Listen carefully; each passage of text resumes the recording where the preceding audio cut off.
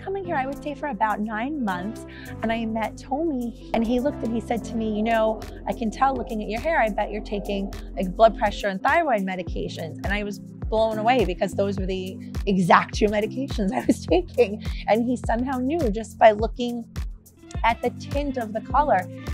And he started talking to me about how, you know, there were these different things I could do, the collagen, the lipids, the different treatments that would help, and also how I would be able to get my hair back to the color that I had when I was a teenager, which is exactly what's happened. So, so yeah, that's been about 9 months, and it's like totally, it's just completely different. It's amazing.